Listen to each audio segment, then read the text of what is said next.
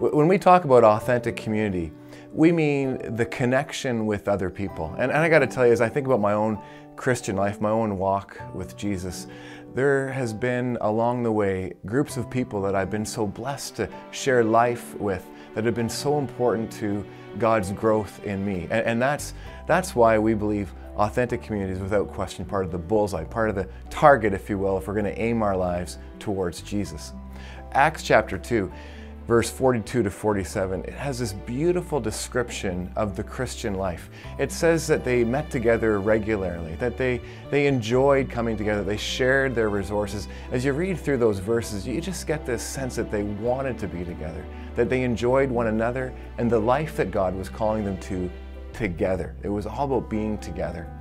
I don't know if you remember the show Cheers, but the guys would walk into the bar and there was always this cool thing where everybody knew your name. There's something about being known and others knowing you. And that is part of authentic community, where you grow deeply together in your relationships with God, vertically, but also horizontally with one another. I'm a part of a Tuesday morning men's group. We meet every Tuesday from 6 to 7 a.m. And what we do, I tell you, it is so simple. We check in, we say, hey, how's your week been? Where have you seen God in your life this past week? And then second, we read some scripture and we talk about that together, we study it together. And then third thing we do is we simply pray before we leave. We do that all in the course of an hour and then we're off to work. It's so simple, but so powerful. It's just a beautiful thing to do together. An example of authentic community.